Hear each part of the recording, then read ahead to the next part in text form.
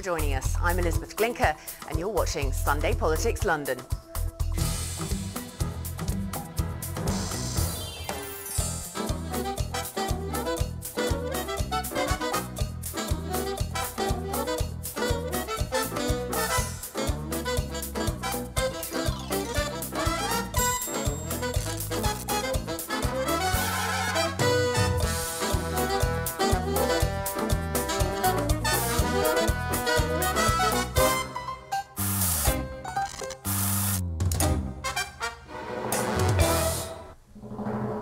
Well, good morning and thanks for joining us. Coming up, with the locals done and dusted around the country, we look forward to the European elections later this month. What do the parties have to offer? This week it's the turn of the Lib Dems and UKIP to tell us. And a campaign to create a new town council in Spitalfields and Banglatown is underway. Will it give residents a bigger voice or create an island of privilege in Tower Hamlets?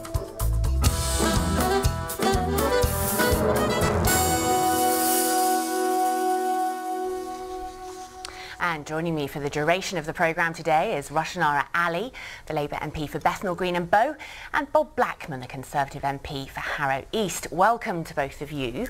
And we start the programme again by putting the spotlight back on you and asking you for the one big issue, the thing you're working on at the moment that is really kind of occupying your time. Rushanara. Well, my big issue at the moment is to try and persuade the government to provide the much needed additional funding to make sure that buildings that have the kind of cladding that was found in the Grenfell Tower, there are hundreds of these buildings that need urgent work, and the government has committed funding for the social housing tower blocks, but nothing for private blocks, and people are being lumbered with thousands of pounds of fees for 24-hour security because it's been 2 years since the fire and there's no end in sight, and we need the government to take action to provide the urgent funding and also get the work done rather than leaving it to leaseholders to go after their freeholders to do it. And if that doesn't work, they need to legislate. And I have to say, Bob, this has been going on and on. This is a topic we've returned to many times on this programme.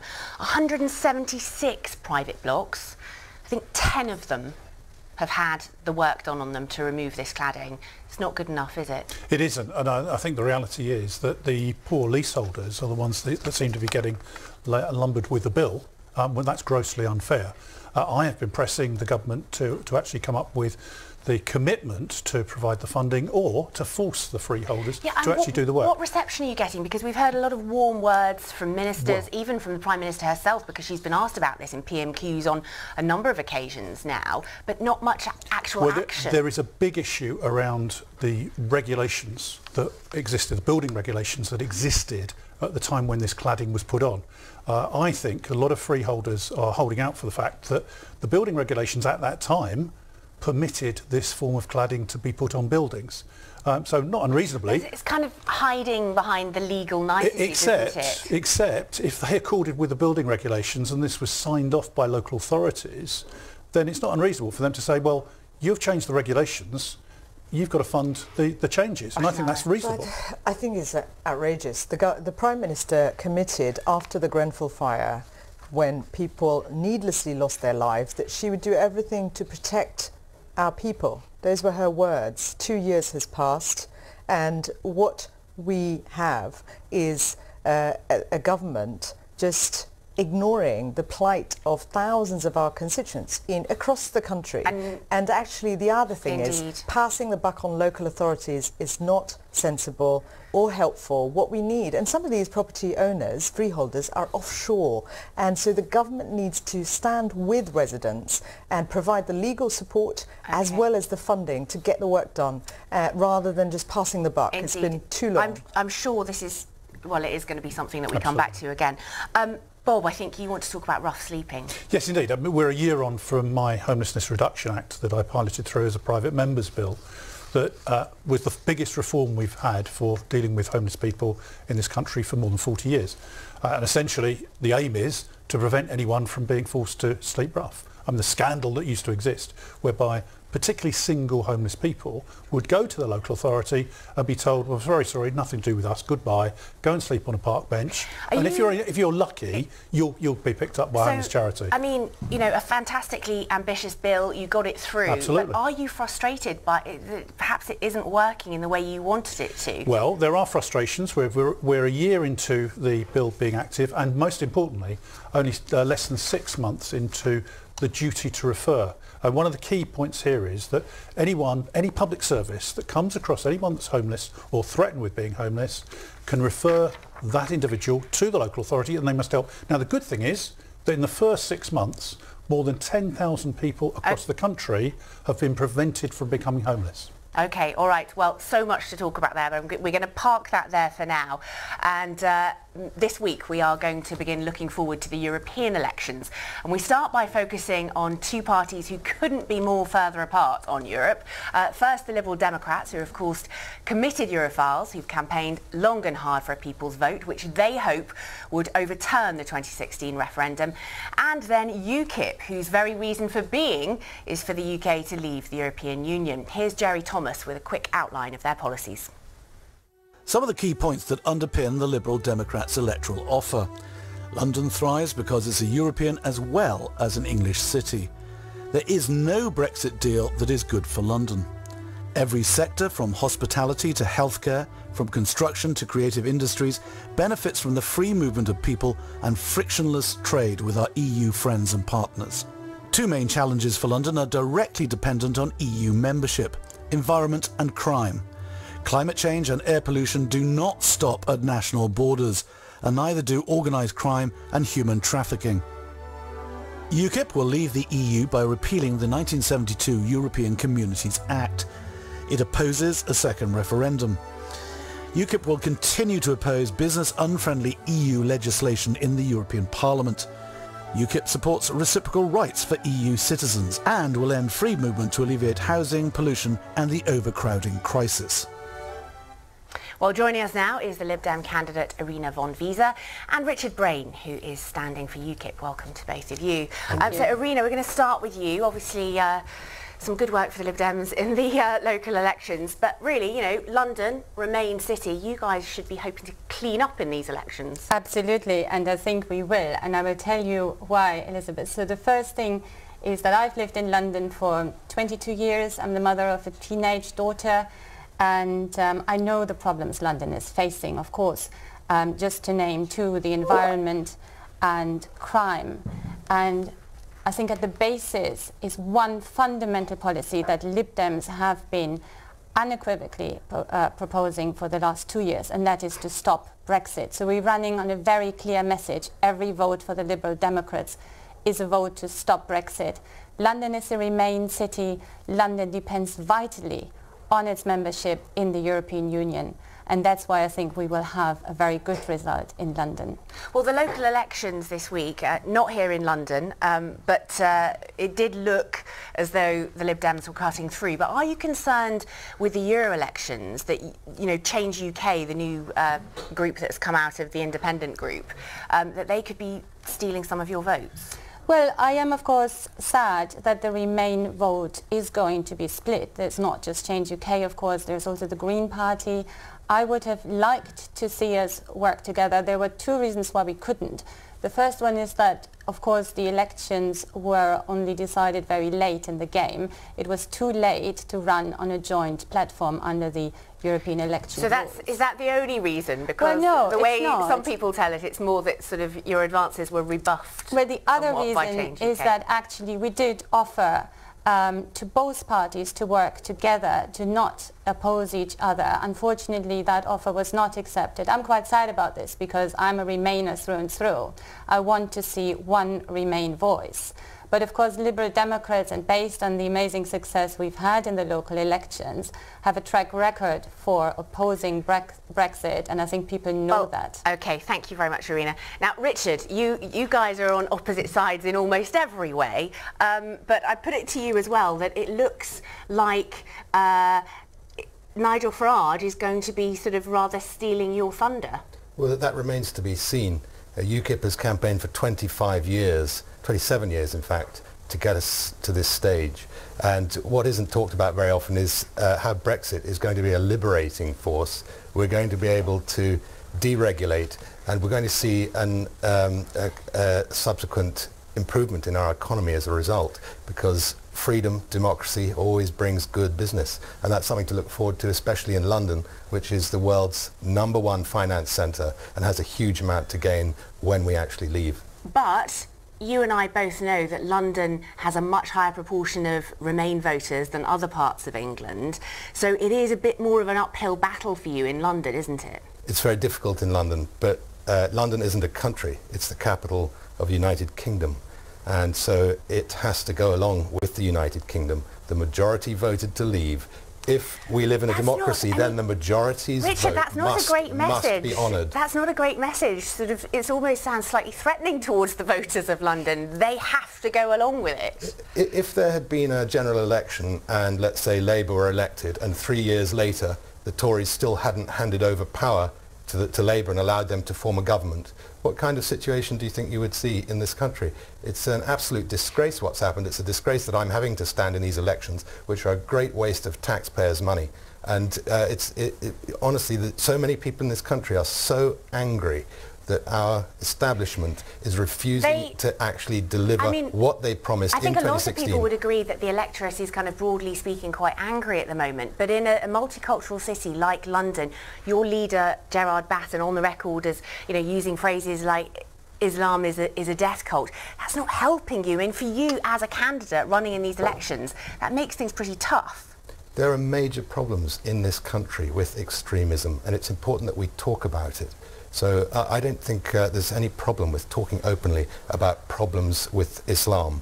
And it's not just in this country, it's all over the world. So I would defend what he said. I think he said the right thing. I think we need to recognise that there is a problem. We need to look at how churches are being bombed. We need to try to understand why. Okay. And we cannot brush that under the carpet and pretend that there isn't a problem, no matter how much our media would like to. Okay.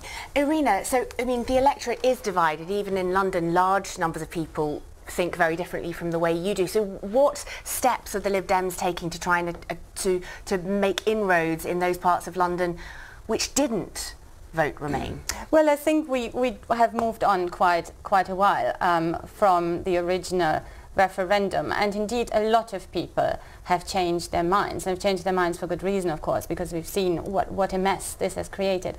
And for London in particular, it is absolutely critical that people understand the direct link between our membership in the EU and their daily lives. Let me give you just one example: crime. London has been really plagued by knife crime in recent months and weeks in particular.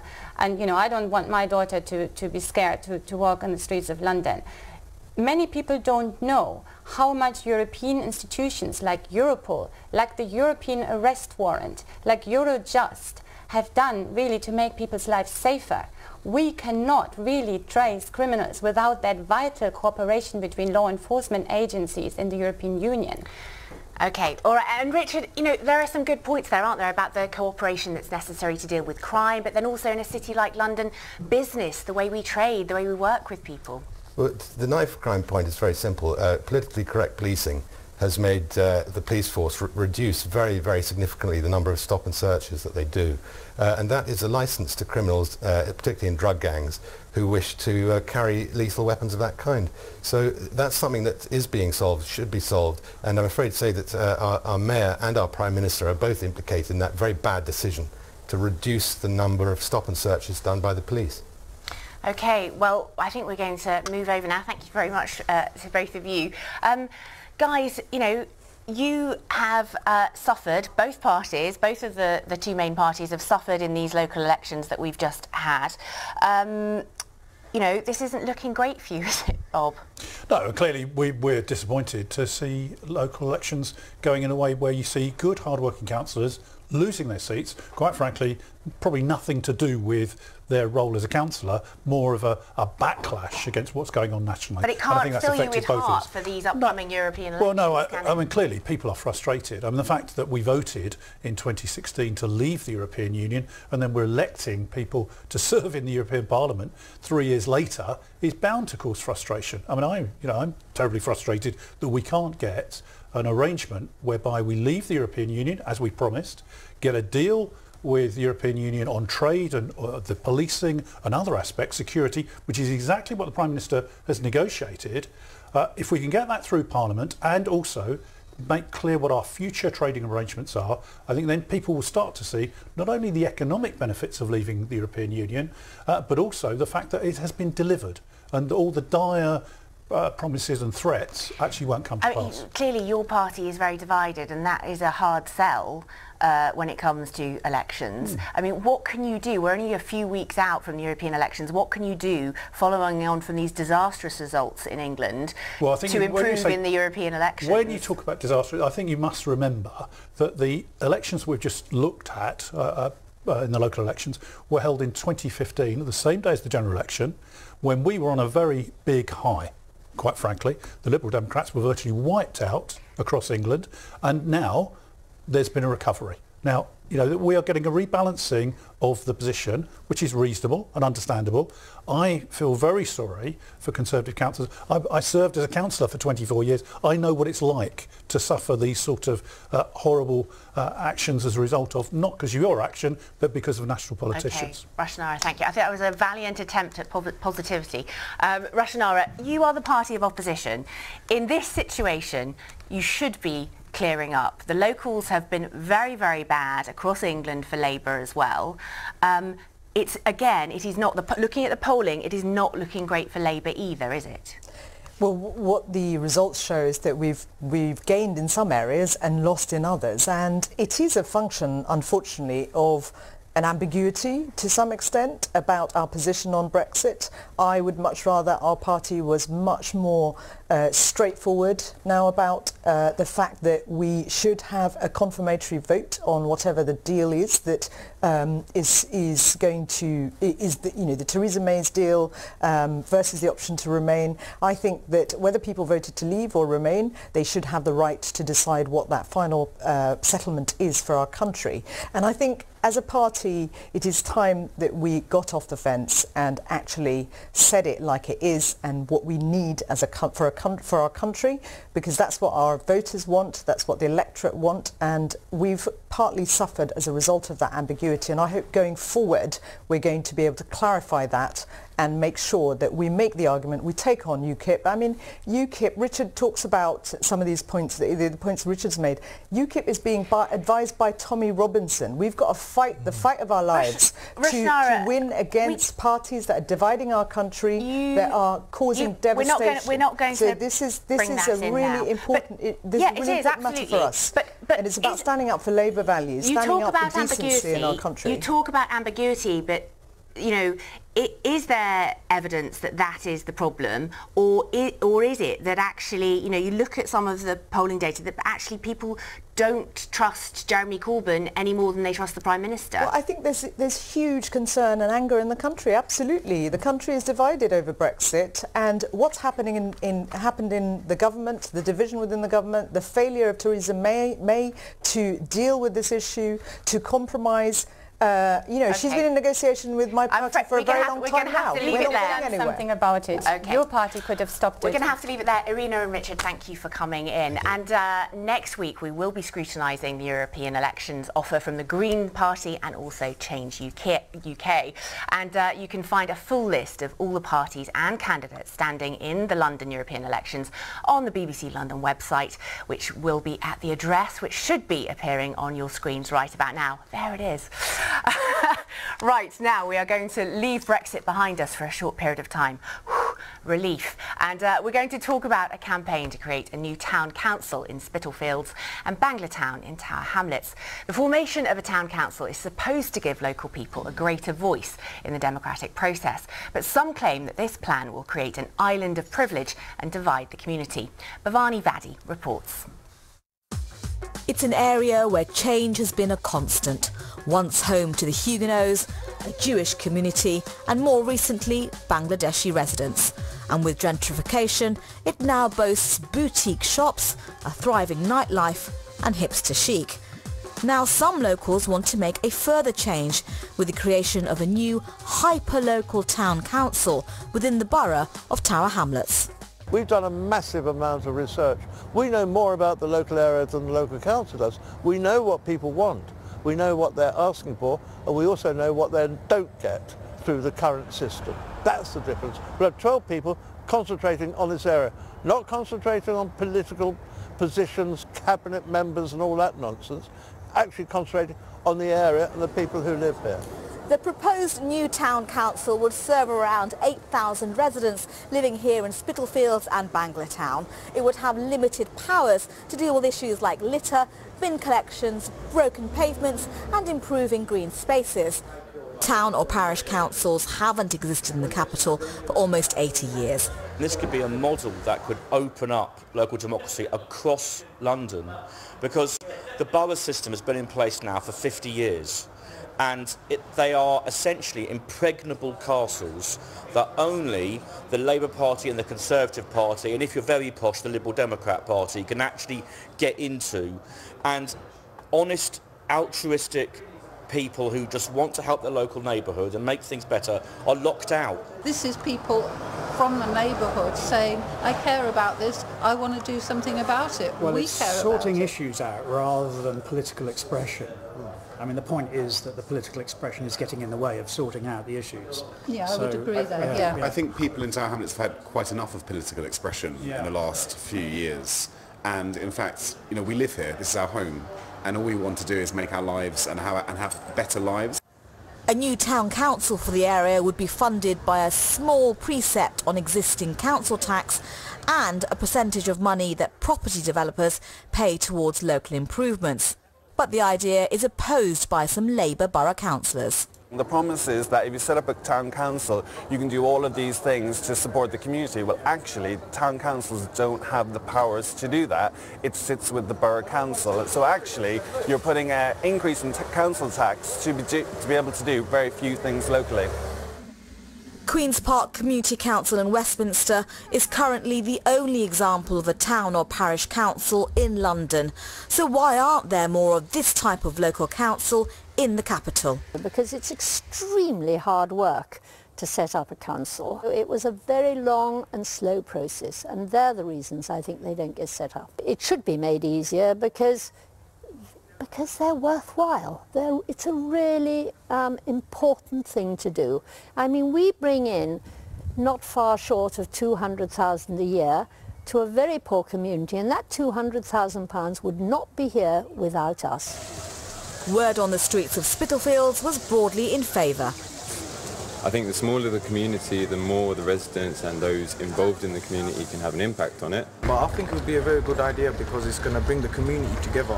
Just a way to kind of get the community involved in things on a smaller level, which is a little bit more realistic. I think it will work better for people.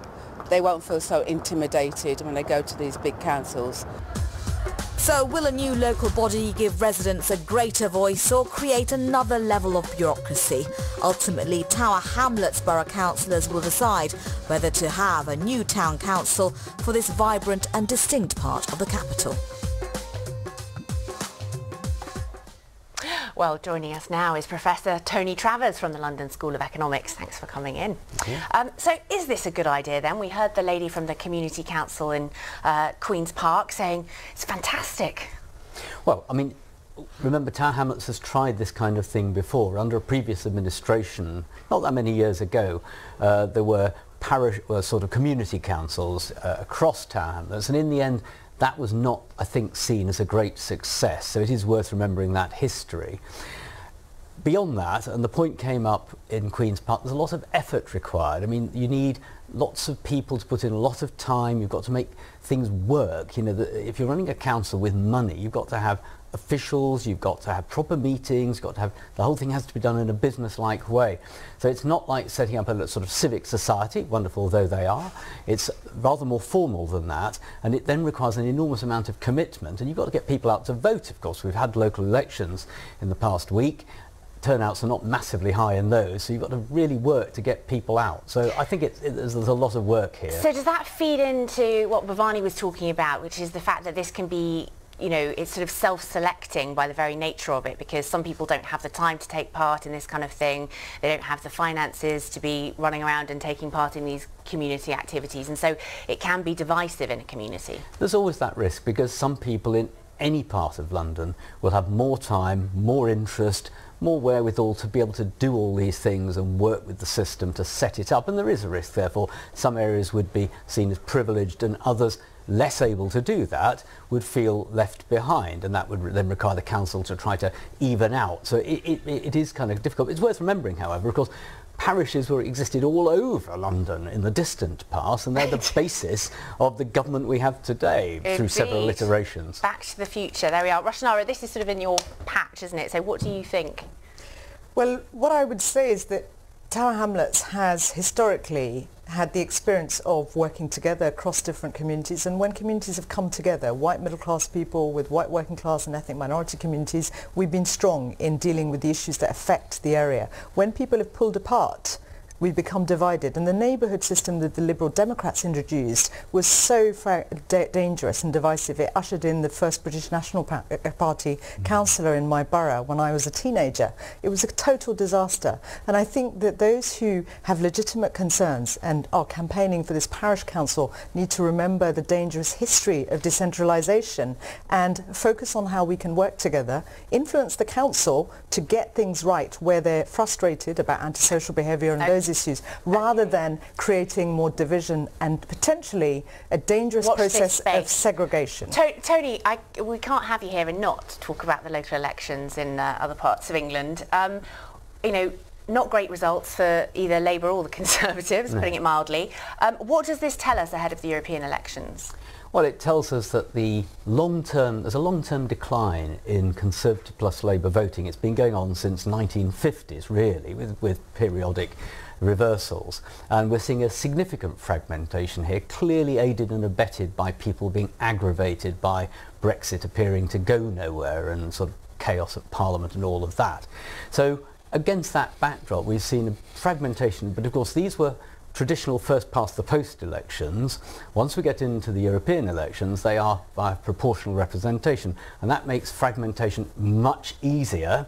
And of course, the Brexit Party and Change UK will be fighting those elections, and I think they will take even more votes from the two big parties. So you think it'll be even worse for them? I suspect so, because it's an encouragement to people to vote as they feel rather than as they tribally used to, and that's a longer term change. It's quite bad for you, isn't it? Well, you saw the opinion polls that existed recently in London to demonstrate that the Brexit Party from nothing has suddenly leapt to be the most popular party without any policies, without anything other than one personality. And so a lot of the reality of this is that elections that we shouldn't be having, of course, the public are going to be upset about them, and they're going to use them, I'm afraid, to protest. And I frankly, I don't blame them for being frustrated. There we are. Well, we end on frustration. Thank you very much. That's all we have time for this week. Thanks to Tony, and of course to Rushanara and to Bob. And thank you for watching. I do hope you can join us again at the same time next week. Enjoy the rest of your bank holiday weekend. Goodbye for now.